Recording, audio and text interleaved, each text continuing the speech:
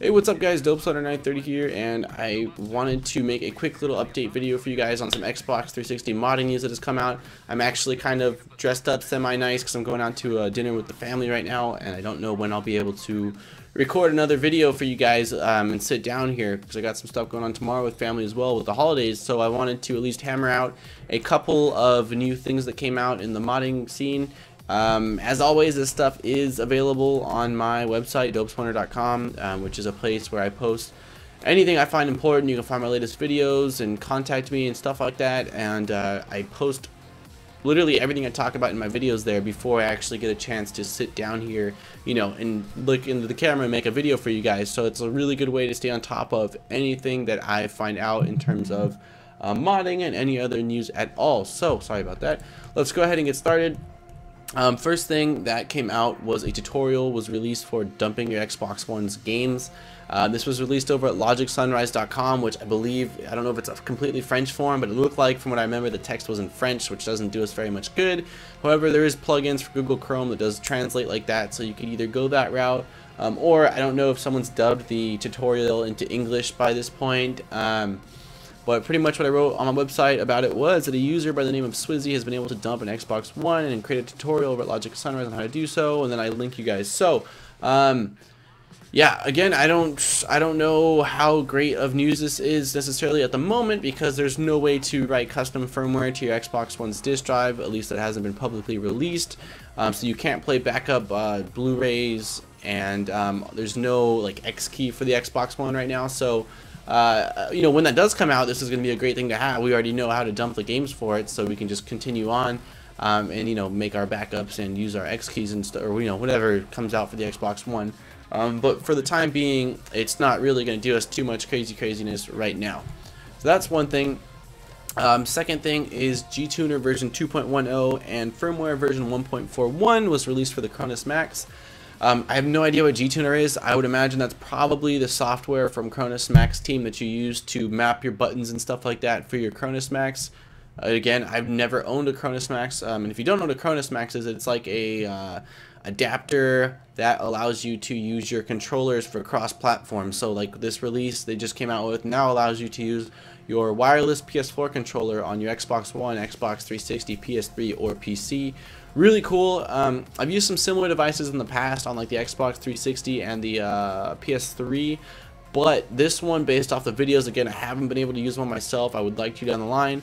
It looks a lot better. It looks a lot more high quality. It looks a lot more just functional, really.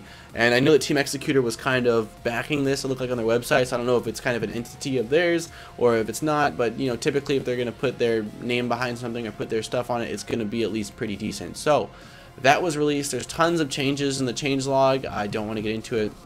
Again, if you follow the link in the description, it will go ahead and take you over to my site where you can read up more on it or go to the original news source. Lastly, on Team Executor's website, this was just released today actually.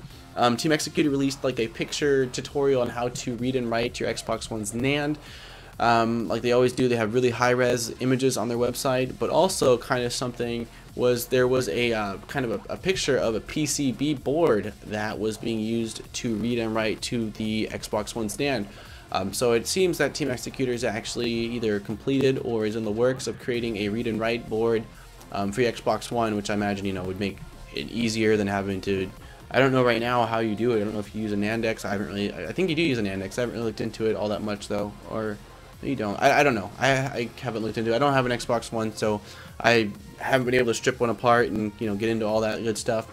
But kind of Team Executor left us with a little bit of a teaser, and someone on the website posted saying, you know, this is all kind of something along the lines of this, like, oh, this is all, you know, cool, fun and dandy, but there's nothing to write to the Xbox One yet, like no, you know, hacked files or anything like that. And Executor responds saying, maybe not for you there isn't, with a wink face. And Team Executor loves doing that. They're great at keeping us, you know, game nerds on the edge of our seats, and all of us like modders, and they just give us a little bit, they feed us a little bit at a time, keeping us coming back for more, keeping us hyped up. So this could be complete horseshit, and maybe, you know, Team Executor doesn't really have anything crazy that they're going on behind the scenes. I don't know that. This is just speculation. They're the only ones that know that, so maybe they do, and I'm hoping they do. That'd be totally awesome if something comes out in the following, you know, months, even shit in the next 6 months. I'd be stoked, because that's really soon in the console's lifespan to have an exploit. But you know, with the hype from the Xbox 360 scene, and I feel like how big the homebrew and just, you know, modding scene has gotten with these last generation of consoles, they've got much bigger teams, I would imagine, and just more people taking a crack at it. So hopefully sooner than later we will have an exploit for the Xbox One. So that's that. And lastly, just a little bit of news on my giveaway. If you guys didn't know, I'm doing a giveaway for a DS1 flash cart. I made a video about this like 3 videos ago. This is still going on through tomorrow, so if you haven't entered in, be sure to do so. If you don't know how to, check the video. Again, it's like 3 videos back.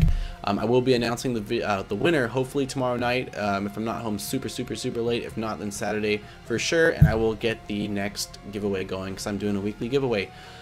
So I'm out of breath and I'm going to dinner, but hopefully this was helpful and, you know, informative to some of you guys. And until I see you next time, thanks for watching, guys.